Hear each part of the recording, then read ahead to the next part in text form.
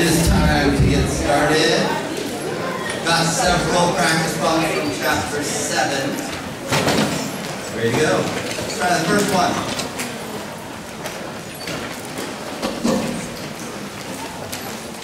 This one is definitely a very typical problem. We're going to use that equation I told you about that has Rydberg constant in it.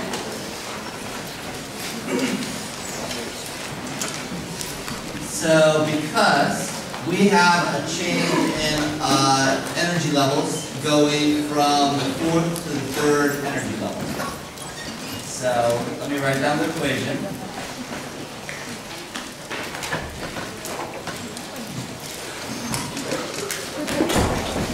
It's unfortunate that this is not working though up there.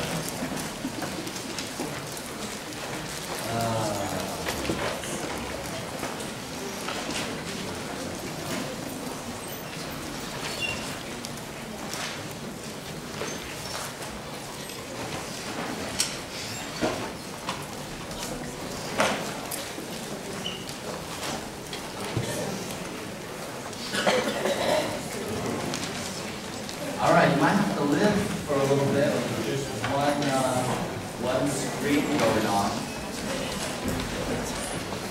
Okay. In a little bit, I can default to the tech. Alright, we're going to use this equation. R is 2.179 times 10 to the minus 18 joules. And then it's 1 over n initial, that's the initial orbit. 4 squared minus 1 over 3 squared. That's the final orbit. So it's merely plugging in the values to the equation. And let's think about this. If we're going from the 4th level down to the 3rd level, is energy being given off or is energy being absorbed? Be given off, and that's why I asked what kind of electromagnetic radiation is given off. So when it drops, it gives off energy. Okay, does anybody know, as far as the energy leaving the system or leaving the atom, is that going to be a positive or a negative number? You should get a negative number for that. And the negative merely shows that energy is leaving the system. So we get negative 1.059 times 10 to the minus 19 joules.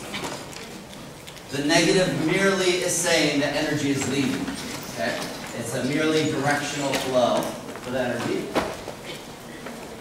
Now, to go on in the calculation, because what we're going to do is we'll need to convert this to wavelength to be able to use it. So we're going to use this equation that you also saw last time. Well, what we're going to do, and I'll put this in a different color, we're going to have to take the absolute value of the energy because we don't care which direction the energy is going. And in fact, if we carry through the negative, we get a negative wavelength, which wouldn't make sense. So we're going to take the absolute value of the previous answer in order to be able to find the wavelength. Okay, let's do that. I'll solve for wavelength first. Wavelength equals hc over the change in energy, which is h 6.626 times 10 to the minus 34 joule seconds, and then c is 2.9979 times 10 to the 8, and that's meters per second. That's the speed of light. Both of those would be given on an exam. And then energy, that's going to be the absolute value of negative 1.059 times 10 to the minus 19 joules. Okay. This turns out to be 1.875 times 10 to the minus 6 meters, or if you want to put it in nanometers, 1875 nanometers. Yeah. Yes. What are the units for? That's meters per second for C. He's asking what's the units. Meters per second. C is the speed of light or velocity. Good. Alright, now how do we find the type of electromagnetic radiation given off? Well, you would either, if you're doing homework, have to look something like this up in the book, or if it was exam, I'd have to give you this information. Okay? So, what we're going to do, we'll look at wavelength, that's what we just calculated. That's what's going to help us find the type of electromagnetic radiation. And it's 1.875 times 10 to the minus 6 meters. Okay, on this spectrum, what kind of light do you think that is? 1.875 times 10 to the minus 6 meters. It's slightly larger than 10 to the minus 6, so it's going to be to the right of this 10 to the minus 6 line. It's definitely in the infrared region. Okay? Definitely in the infrared region. It's slightly to the right of this little tick mark right there. So we are in the IR region, or infrared region. That's the type of light that's given off. This one happens to not be visible. That's okay? Oh, good. Screen came back on. Okay, any questions on this problem? It's not an unusual problem where we have two different orbits and have you calculate what kind of region we're in. Let me say one more thing about this. So there's only one small thing that you'll need to remember from this. Besides how to use this, I want you to know the boundaries of the visible spectrum. So what you should know is that in this picture on the left side, the violet side caps out at about 400 nanometers. So you should know that approximately 400 nanometers is violet. If you don't know that, make sure you write that down. On the other side of the spectrum, you should know that for the around 700 nanometers is the red side of the visible spectrum. So you should know around 700 is red, around 400 is violet. So you know both caps, or both endpoints of the visible spectrum. Okay? Otherwise, there's no other numbers that you'll need to remember here. Cool, so make sure you know those two, 400 and 700.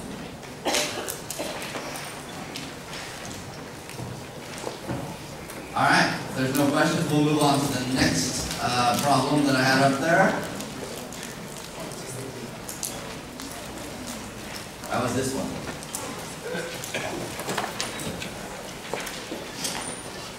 Let's give this one a try.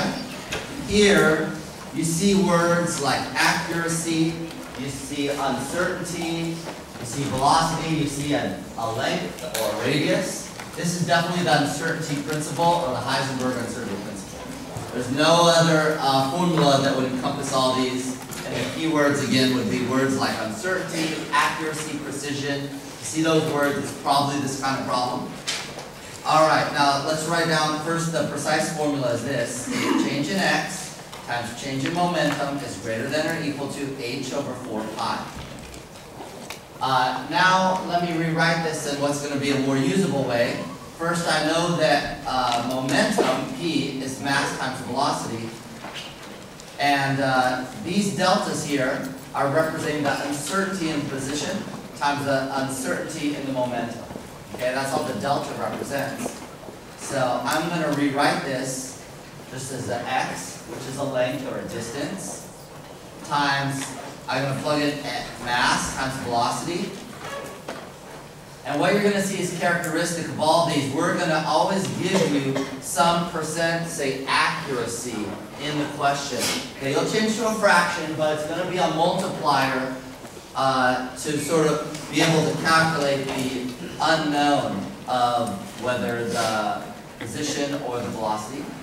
And just for simplicity's sake, we'll make this equals to h over 4 pi. So then this turns out all you need to do is find the variables and plug them in. In this case, we want the uncertainty in the velocity. Let me solve for velocity. Velocity is going to be h over 4 pi x m and then some percent. Well, let's see how to do this. That would be H is going to be a constant. We'll give that to you on the exam. 6.626 times 10 to the minus 34 joule seconds. Okay. Then on the bottom, 4 and pi, those are just numbers. X, the distance, in this case, that's the radius. Okay. So the length given, in this case, is the radius. It's 0.05. 0.05. And I want to change this from meters to from nanometers to meters. So times 10 to the minus 9 meters. Okay? So that's the 0.05 nanometers going into meters. The mass here. The mass is going to be a mass of electron. If it's not clearly stated, it's always the mass of electron, which would have to be given. That's 9.109 times 10 to the minus 31st kilograms. Okay? So for a hydrogen atom, that would have 1 electron, and that's what we're trying to determine, even though it's not explicitly stated in the question. And then the percentage is 1%, and I'm going to change that to a fraction, 0.01. Okay, so I'm changing the percentage to a fraction. Again, the mass and H, mass of electron and H would have to be given on the exam, or you have to look it up if you're doing the homework. And this turns out to be 1 times, there's only one sig fig here, because several of these have one significant figure, 1 times 10 to the 8 meters per second. Okay, let me tell you what that means. That is the uncertainty in the velocity. Why is that? Because we know the position pretty well. Within 1% of the length of the radius, we know where the electron is. So if we know the position well, we're not going to know the velocity well. So the larger the number, the more we don't know it. Okay, the more the unknown. So if we're talking about really small things, subatomic particles, we'll usually get a relatively larger number for an answer, because we're going to know well, in this case the position we knew very well, but we're not going to know the velocity well. And the larger the number, relatively, the more it's unknown. Okay, so we got a large number for that reason. I don't remember if I put this up last time, but I've got uncertainty principle 1 and 2 if you want to see 2 examples online. Alright, but I did bring a second one. This one's for Superman. So let's do this second example. This is also an uncertainty principle question, but now instead of talking about something really tiny, we're going to talk about something really big. Okay, Superman in this case. Let's do this problem for Superman. We're going to solve it in the same way though.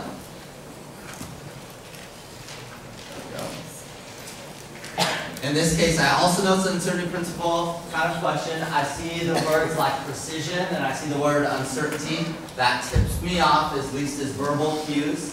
And I also see the correct variables. So in this case, speed is known and position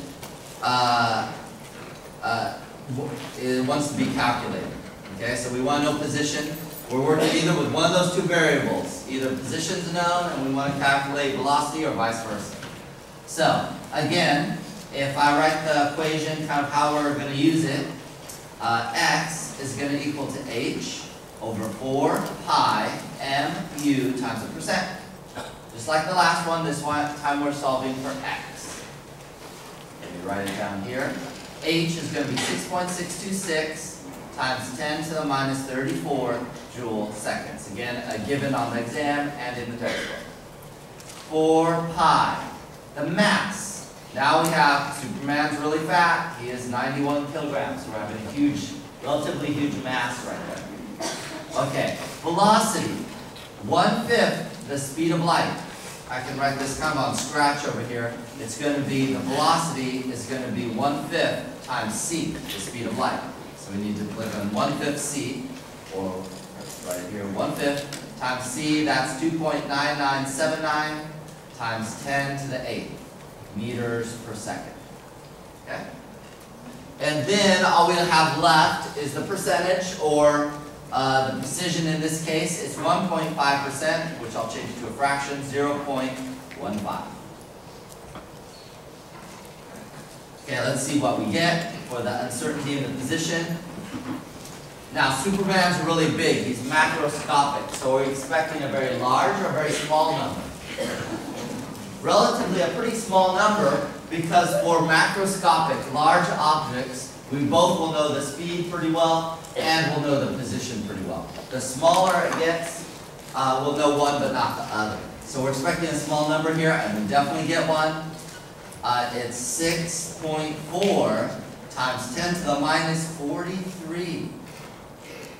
Okay? That means the smaller the number, the better we know it. Okay? So we know his position very well, is what this is saying.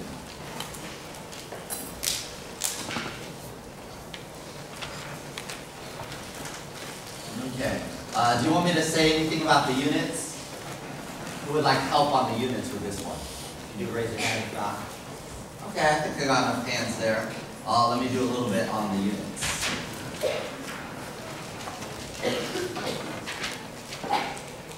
Okay, with the units, let's check this out. And I'll do this on the right-hand side of the equation, we had H, which is joule seconds. Okay, H was joule seconds. We had 4 and pi don't have units. The mass is kilograms. Okay, it's an SI unit. This is SI units only is my recommendation. And then the velocity or the speed of light was meters per second. The percentage doesn't have units.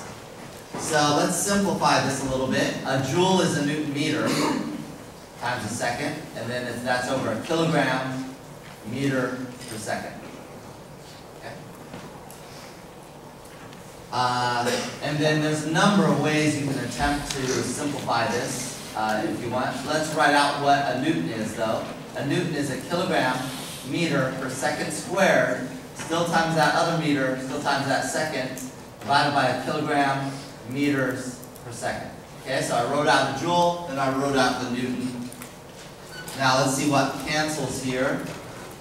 It looks like we'll get a meter to cancel. It looks like we'll get a kilogram to cancel. And it looks like we'll get the seconds to cancel. Oh hey, all that's left is a meter. Everything just dropped out. We're left with a meter, which is why I wrote a meter right here. Okay, everything totally drops out. And you should get a meter for x, which is a distance or a position. Any questions on that? Alright, those were my 3 examples. Dun, dun, dun. Let's see where we are as far as schedule goes.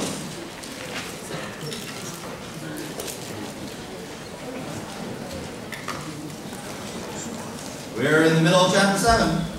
Okay. Exam 2 is in a couple weeks. By the way, I posted that survey for the extra credit. If you want to take a look at that, it's already posted. Is there a question? Yeah.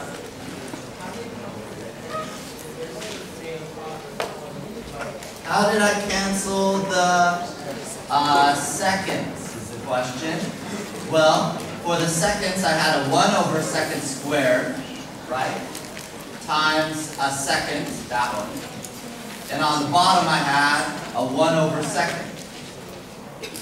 That 1 over second flips up, so we've got a 1 over second squared times a second times a second. Is that okay? Yeah, good question. All right.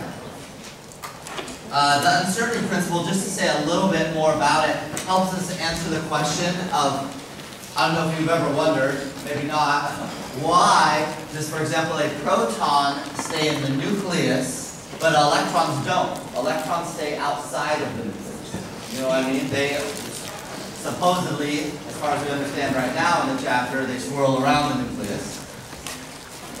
So, we'll have a picture like this, where here's the nucleus, here's the orbits, according to the Bohr model, and we've got electrons out here and protons in the middle. Well, the Heisenberg uncertainty principle does help us explain this a little bit. What it turns out being, the proton you have to put into a tiny space, that is the nucleus. The electron gets a much bigger space, okay? So, as you decrease the position or the space, the volume, you must increase the momentum. The momentum is directly related to energy. So to force something into a smaller space, like a proton in a nucleus, you need a high amount of energy to do that. Okay? To keep something in a bigger space, like the whole boundary proper or the system of the atom itself, within the orbits, it takes less energy because it's bigger volume. So Heisenberg uncertainty principle tells us as we decrease the position, we increase the momentum or the energy required. So it turns out if you do a relatively simple calculation, it's easier to keep the proton is just the right size to be able to stay in the nucleus, and the energy needed, the nuclear binding force, keeps it in there. It's just the right energy to keep something the size of a proton in there. The electron, however, because of its mass and characteristics, it would take too much energy to put an electron in the nucleus, and so it stays on the outside. So that's all explained by this Heisenberg uncertainty principle, or at least demonstrated. All right, so we're finishing this first section of the chapter. Let me show you this first. This is page 55 of the reader here, on the bottom.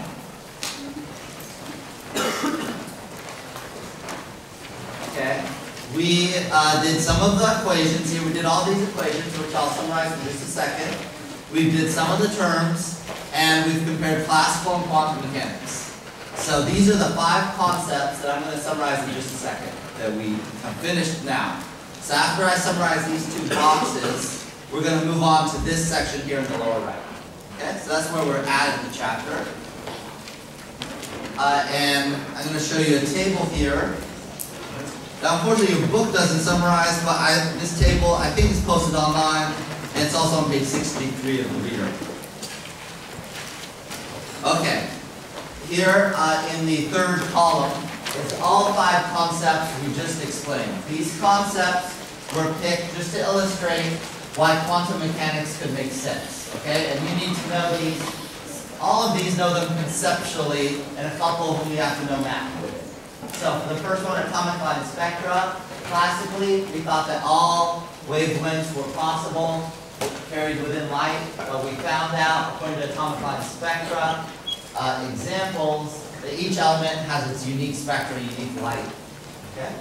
And that has an equation. We're going to use the Rydberg, so that does have math involved with it. The next one, black body radiation, won't. But we thought that as wavelength decreases, intensity will increase indefinitely. But we found out that's not true. That there is a maximum and then it decreases actually. So it has that discontinuous nature. There's also photoelectric effect. That won't have any math with regards to our class.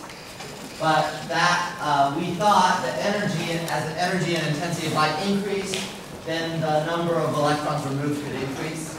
However, we found, according to quantum mechanics and modern science, that it only occurs above a certain threshold energy. So that's that concept. Then there's wave-particle duality, where we used to think something's either a particle or a wave, but not both. But we found out that's absolutely not the case. It can be both. And that has math associated with it with the Broglie equation. And then finally, what we just did, the uncertainty principle, where classically we can know the position and the velocity. However, according to quantum mechanics, we can know one or the other accurately, but not both. Okay? And that has math. That's the Heisenberg uncertainty principle equation. Is there a question? Okay. So that's what we just did in the last lecture. And let's take a look at all the equations we've seen so far. Okay? So that's summarized as well. Here's all the equations you should have seen so far in the class. C equals lambda nu. Speed of light is lambda times frequency. Energy is h nu times constant times frequency, and if we can plug them two together, energy is hc over lambda. Then we're working with what, just for simplification, I'm calling the Rydberg equation. Delta E is the Rydberg constant, the change in inverse squares of the orbits. And that's also equal to hc over lambda, because that's energy. Just remember to take the absolute value of the energy. We have the de Broglie equation. That's this one right here. This is if you need to convert between something particulate to something with a wavelength. And then we have the Heisenberg uncertainty principle. All of these equations will be given on the exam as described in the practice exam reader. You just need to know how to use them. These are all, I recommend always using the SI units with all these equations. I think it will simplify your life. So SI units for chapter 7. All right, we're ready to move on. I brought my jump rope. You know, we like to exercise. Somebody want to help me out?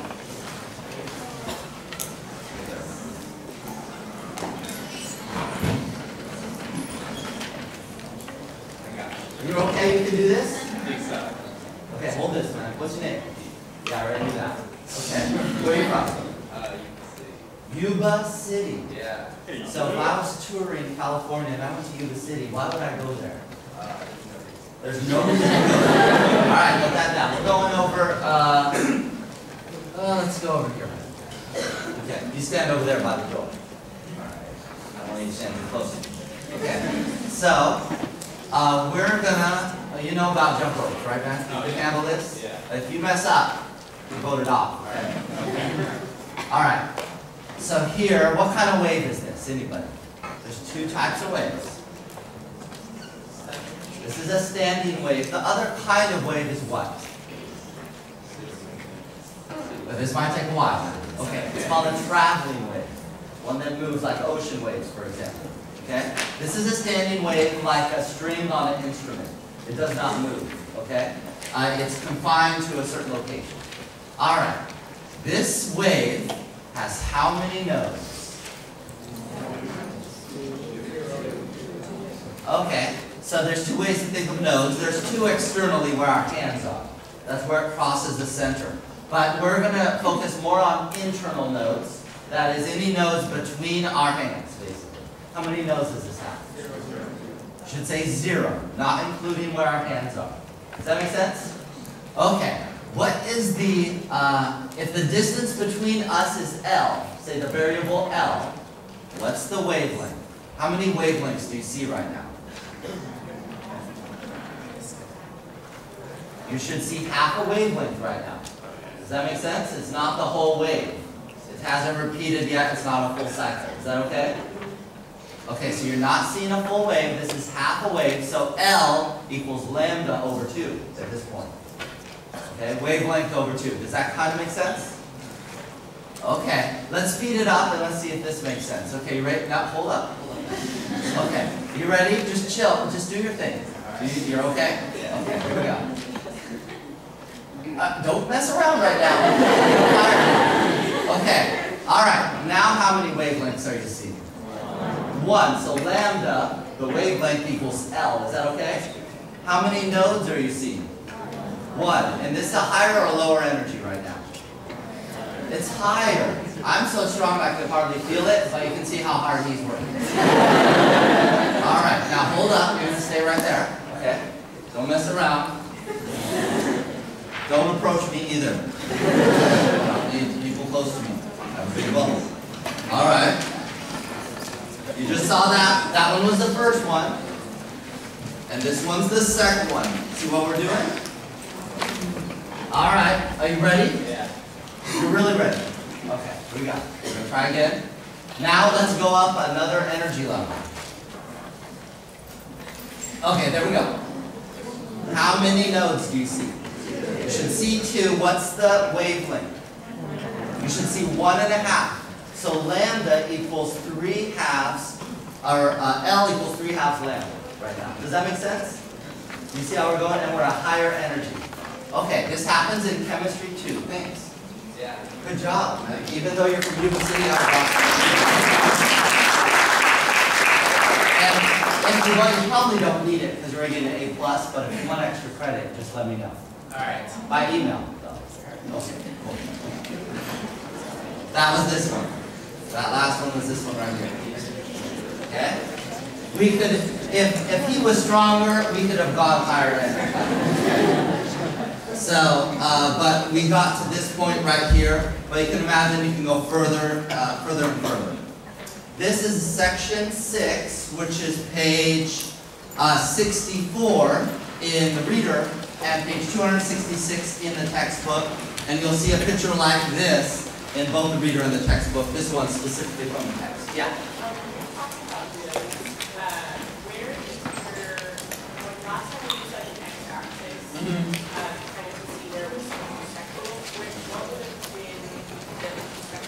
Okay, so she's asking, how do you figure out the nodes with respect to the x-axis? Basically, here's the x-axis in between, the connecting points between where our hands were. So it's 0 here. We're only counting internal nodes. It's going to be just this one here, going through the center point, and then 2 here. The next one would be 3, and then 4. It follows a pattern, 0, 1, 2, 3, etc. Okay? And then see how the L follows a pattern. L is the distance between us. Lambda over 2, 2 lambda over 2, 3 lambda over 2. The next one would be 4 lambda over 2, etc. So everything's following a pattern right now. And this again is for a standing wave where there's no displacement, like a guitar string or something like that. These would be higher harmonics. So if you pluck your string and then you tap it right there, you're making a higher harmonic. Or you pluck your string, you tap it right there for the third, then you're making another harmonic. Okay, so let me kind of write this out in a different way for us, just so I can kind of summarize what's going on right now.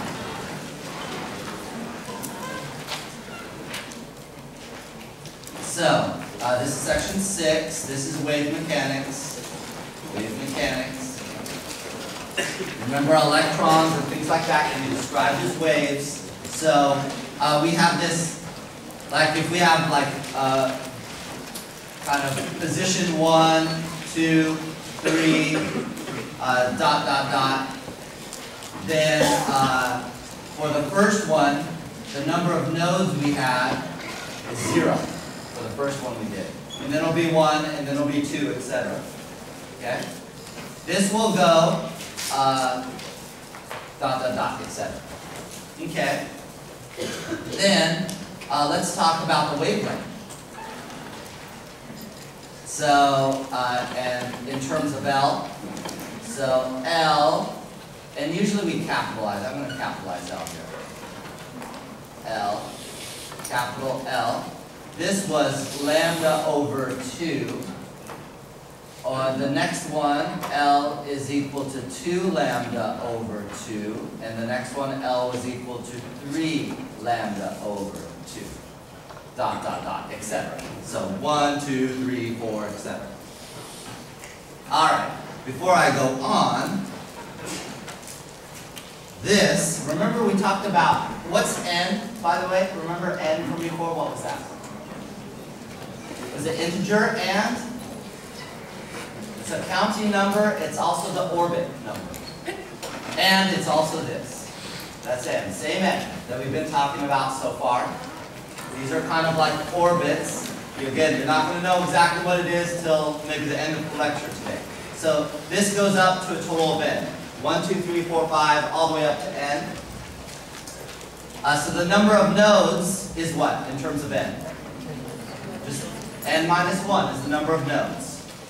And then L equals n lambda over 2, or if you want to write it the other way, you could write it in terms of lambda equals 2L over n.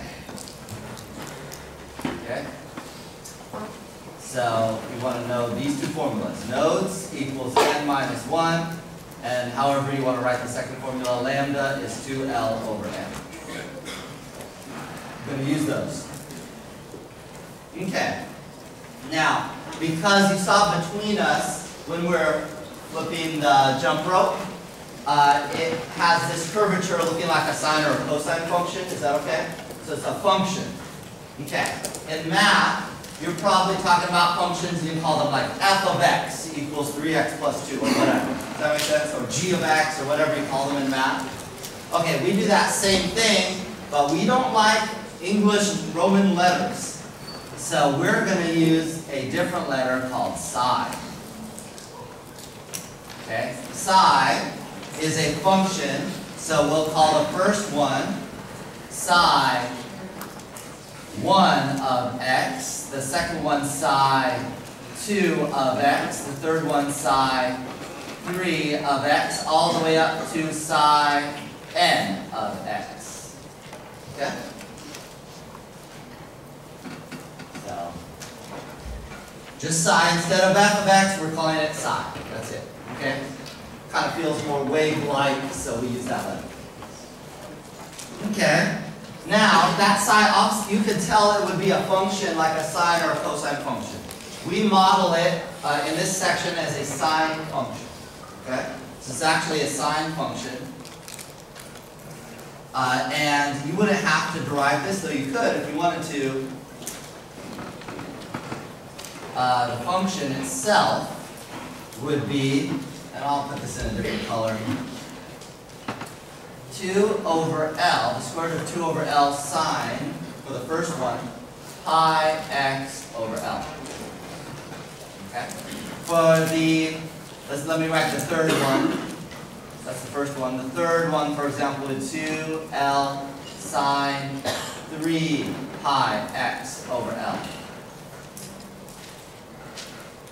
N would be 2 over L sine n pi x over L. I'll zoom in a little bit so it's easier to see.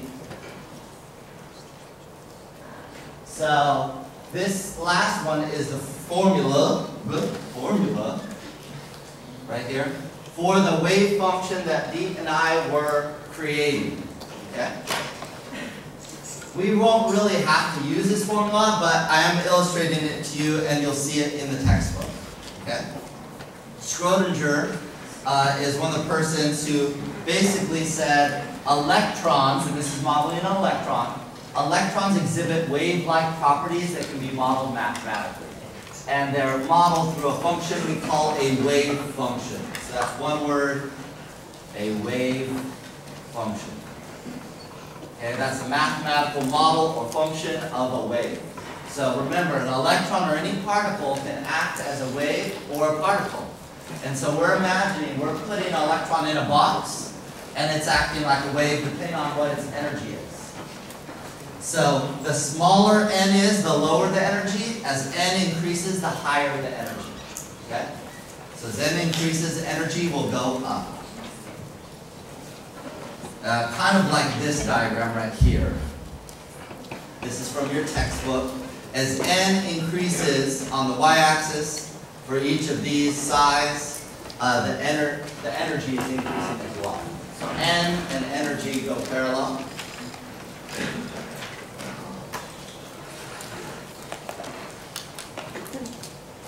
Okay, move this out of the way now.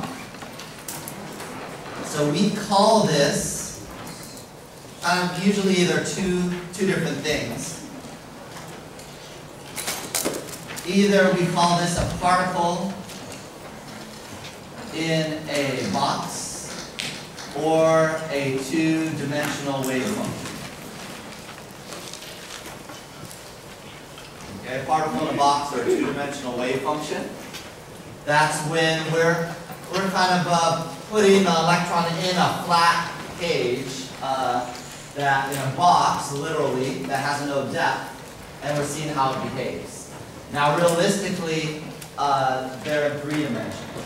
But the reason that the textbook and other classes do this first is it's easier to understand 2-dimensional before we go to the 3 dimensions. So just imagine this is a stepping stone, so we get to the 3 dimension in the next section.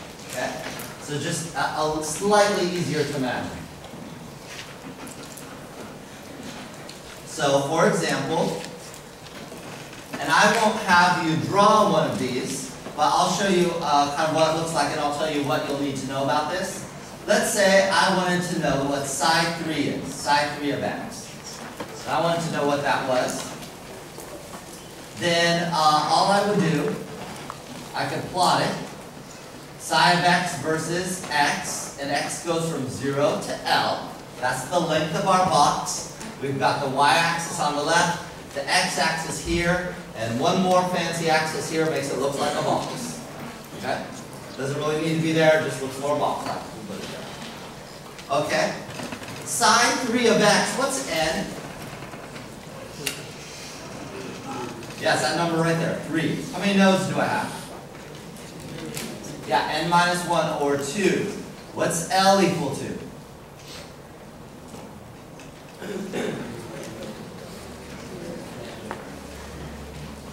3 lambda over 2. Or lambda is 2L over 3. Either way. Okay, so that means I have a node, 2 nodes here, equally spaced, and it would look something like this. We have already drawn that one out before. Just previously, we saw that one drawn out. That's what it would look like. Make it a little darker so it's easy to see. So there's the cycle 3 wave function. I wouldn't have you draw this on an exam, but I would ask you the questions I just did. What's n? What's the number of nodes? What's L in terms of lambda? Those sort of questions are fair game. Okay?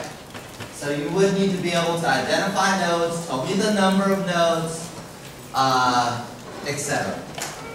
All right. Well, I don't want to blow your brains too much, so we'll take a break for a moment.